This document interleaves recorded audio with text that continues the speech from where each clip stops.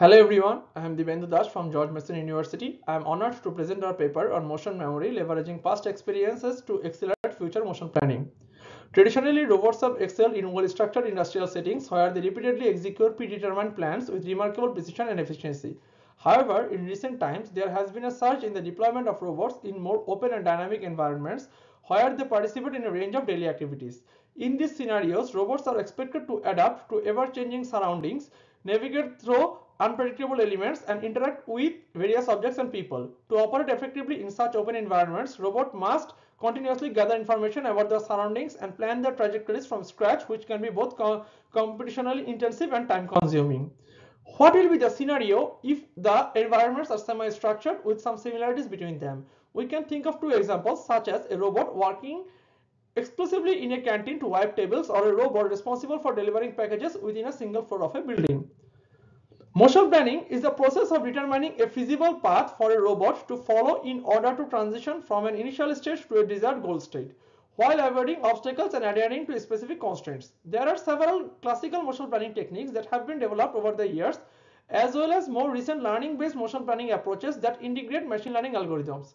Some of the most well-known classical motion planners are RRT, PRM, RRT star, Inform RRT star, etc. Learning-based motion planners, on the other hand, merge machine learning algorithms with traditional motion planning techniques to enable robots and other autonomous agents to plan their movement in complex environments. One of the major drawbacks of existing motion planners is their inability to adapt to new environments effectively. While facing a new environment, these motion planners often start planning from scratch, even if the environment is similar to previous environments. Also, ensuring safety during the learning process remains a significant concern.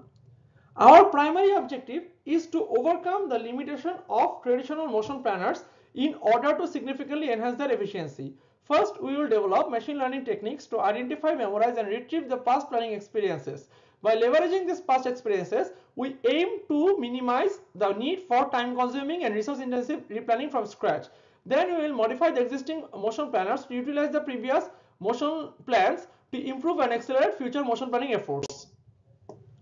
To leverage past planning experiences, we need to utilize the existing real-world deployment experience to train our model. But as we don't have the access to such real-world deployment data, we have manually created a dataset to represent such experience. We have generated three different types of environments for our experiments: curves, random, and trap. The colored pixels here represent obstacles in the environment, while the white pixels represent free space. There are 100 different paths for the same start and goal position and 1500 non-colliding environments for each path. Our methodology consists of three steps: data augmentation, generating environments with hallucination, and utilizing representation learning to learn a latent space. Now we will talk about data augmentation. Each member of the original pairwise motion planning problem solution dataset can be augmented from DI to DI star, where MI is the number of total generated planning problems for solution I, S is the S space, and PI is the optimal motion plan for environment DI. Thus, the original dataset D is augmented to capital D star, in which each past planning solution PI is no longer only paired with one original planning problem SI, but a set of MI planning problems for which PI is optimal. Such an augmented dataset is used to learn an efficient latent representation space. Specifically, we adapt a triplet loss in the learned latent space so that all environments where solution PI is feasible stay close to each other. We generate triplet training data of anchor, similar, and dissimilar planning problems SA, SS, and SD by sampling SA and SS from the same set of planning problems where solution PI is feasible, and sample SD from other problem sets and assure PI is not feasible for SD. The planning problem encoder E theta is then trained to minimize a triplet loss by using the following equation. The representation space will contain data points from n different latent clusters corresponding to the n existing motion plans, where CI is the cluster center of each clusters. Now we present extensive experimental results by integrating our motion memory technique with three different motion planners in both a closed box and an open box manner to solve three different classes of motion planning problems. Furthermore, we present evidence demonstrating motion memory allows motion planners planning efficiency to improve with increasing past planning experiences, and an ablation study to show the importance of the motion memory technique.